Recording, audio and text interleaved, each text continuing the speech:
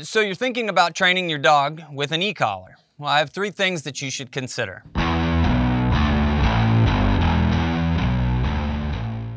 I'm Ethan Pippitt with Standing Stone Kennels, pro staff for DT Systems. So the first thing that you should consider is, this is not a magic wand. E-collars are not magical. You're not going to buy one today, slap it on your dog, and magically fix whatever the behavioral issue is that you were struggling with, okay? It's a conditioning tool. You need to have already laid the groundwork with some form of teaching. We utilize positive reinforcement, and then you can use the e-collar to condition those already known behaviors. Conditioning processes take time, they take reps, and the e-collar is going to work that way. Thing number 2, the e-collar is not used solely for correction, and I think that's a huge misconception that people get. We hear all the time, I'm gonna get an e-collar and I'm gonna shock my dog, okay? That's not the answer. It's literally not the answer for almost anything. I'm not gonna say nothing because there are no absolutes, but pretty much nothing is that going to truly help you, okay? Like I mentioned before, it is a conditioning tool and it's going to need to be used that way.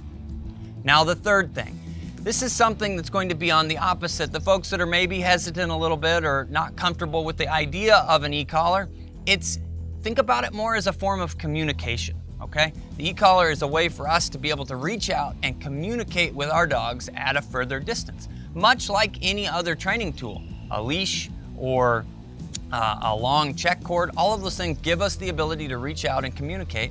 You're just extending this with the usage of an e-collar. All right, so now that we've talked about the 3 things that you should consider, it's not a magic wand. You're not going to utilize it solely for correction. You need to think about the e-collar as a form of communication.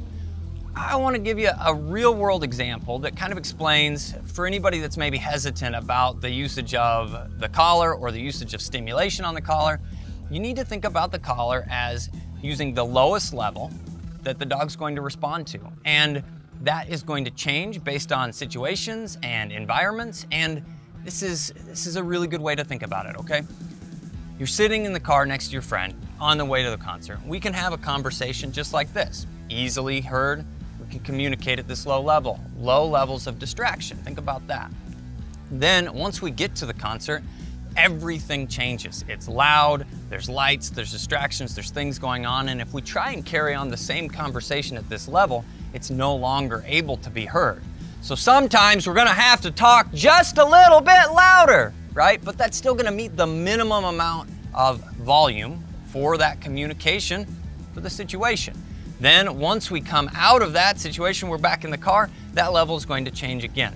So when you're working with your dog, it's important to understand that you've got an e-collar, it has multiple levels, and those different levels are gonna work for different environments.